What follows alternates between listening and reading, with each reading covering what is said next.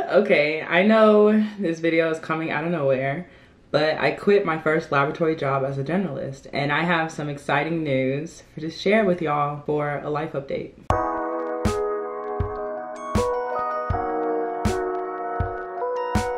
I was given an opportunity to go into a specialty. One of my short-term career goals was to focus my lab skills in one area, but for some reason, I was strongly recommended against it several times. Multiple people told me to just remain a generalist because specializing may close a lot of doors down the line. But honestly, being a generalist is not what I want to do, and I am a huge advocate for the idea that we should progress into roles that allow us to love what we do for a living, or at the very least be fulfilled with what we do for a living. So I don't see anything wrong with specializing in the lab, and that's my take on it. Another reason why I'm changing jobs is just the lack of work-life balance that I had. If you've watched my vlogs, you can see that I worked night shift and I did enjoy it, but working 5 to 6 nights a week was too much on top of expectations for overtime and stuff. I was so tired all the time, and I felt like I was always at the hospital. I was struggling so hard to make that schedule work, and it just wasn't possible. I basically went a year not able to spend time with my family,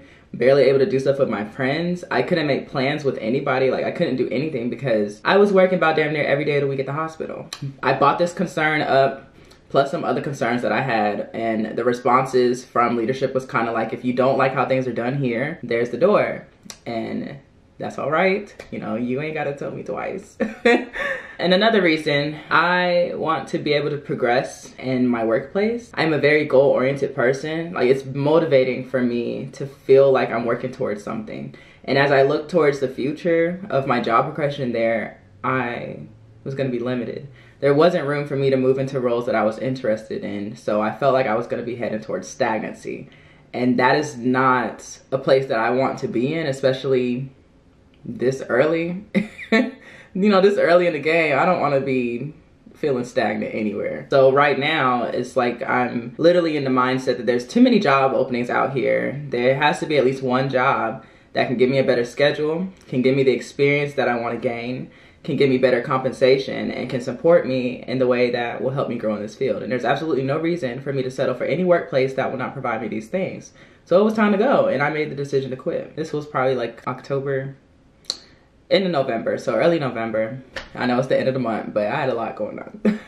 As far as my life update, I am really happy to announce that I have accepted a position in clinical microbiology.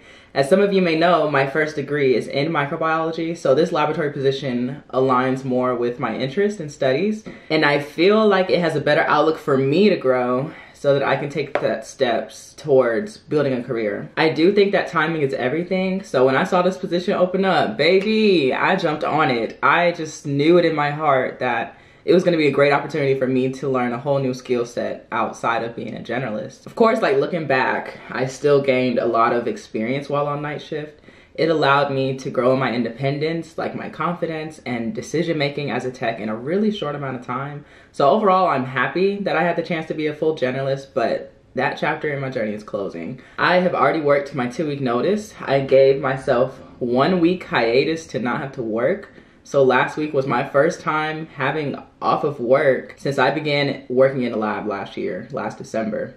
And I needed that, especially to have that time to readjust to living during the day since it's a day shift job. And I already began my job this week, so I'm currently going through orientation. And it's just so crazy that I can finally start my career in microbiology. And let me tell y'all why it's a huge deal for me. I graduated with my microbiology degree back in summer 2019. I set a goal for myself to get a job in microbiology or biotechnology within 5 years. So I'm really proud of myself for reaching this goal. Not in a bragging way, but I literally remember back in 2019, I was a college senior, and my undergrad advisor, she sat me in her office and told me that I could not make a career out of microbiology, let alone get an actual job in a STEM field, and that I was chasing a pipe dream. And the gag is that she was a research microbiologist, and STEM is already a field that lacks representation. So I never understood that level of discouragement. And surprisingly, she was not the only person telling me that I couldn't do it, which is still so weird. It's not like I was shooting for stars. I was just wanted a job in micro. So if you've ever been in a position for people to tell you that you can't do something in life, constantly being torn down and given negativity about a simple goal, then you might understand where I'm coming from. But time and time again, people were telling me that I should give up. And I kid you not, I've been persistent for this goal for the past 3 years. I had little support in the form of mentorship, so it's been hard out here. And it's even harder to let it sink in that I got the job. Like, it feels like a prank, which is so sad to say. But yeah, so what I'm about to share is a little embarrassing. I did apply to microbiology jobs out of undergrad for like biotech companies and pharmaceutical labs and like environmental jobs. Straight rejections because I had no experience. So plan A didn't work. I ended up getting a job teaching part-time microbiology and anatomy courses. So that gave me an opportunity to go back to school while I worked. So in 2020, I felt like studying medical laboratory science would make it easier for me to find a job in microbiology, so I went back to school. And then I graduated from med lab school last December, and I applied for microbiology jobs, and it was rejections all over again for not having experience.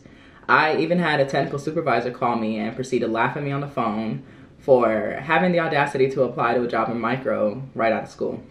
So I don't know. Maybe it's just the region of the United States that I live in, but for 3 years, I ran into the old catch-22 of I can't get the job because I don't have work experience, but I can't get the job experience if no one will hire me. And this time last year, one lab manager had called me and said that the one thing I could do for myself was to get a year of experience as a full generalist in all areas of the laboratory to be competitive for any lab specialty that I wanted to go into in the future. So that's what I did, and luckily, it worked. And I'm rambling now, but I only shared all of this to say that if you have a goal for yourself, pursue it.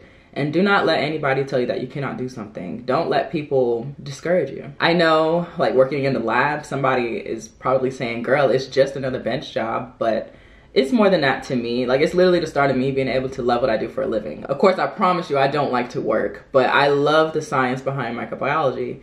And I love the potential impact that my new job can have on patients. And I'm not saying that I'm gonna stay a technologist forever, but it's a great start in the direction that I wanna go in my career. I do thank you guys for following my journey this far. I know this video may or may not come as a shock. As always, I welcome you to join me on this journey in the lab. I am heading into my next chapter where I'll be training in microbiology. I don't know how long it will take. I was told around 8 months to a year to train all benches of microbiology. This includes everything for bacteriology, mycology, mycobacteriology, and molecular diagnostics. So that's exciting because it's exactly what I wanted to do in the lab. So yeah, as far as my channel goes, I have been documenting my journey for the last 2 years, and I appreciate you guys for supporting me. As you can see, my channel is kind of just about sharing my career experience, and I would love for my videos going forward to have more of an emphasis on my specialty now, but I also understand that some of y'all don't care about microbiology like that, so I do still plan to make helpful videos about medical laboratory science. But yeah, this is just an exciting time for me, and again, thanks for watching. Don't beat me up in the comments for specializing. I'm just playing. I'll see y'all later.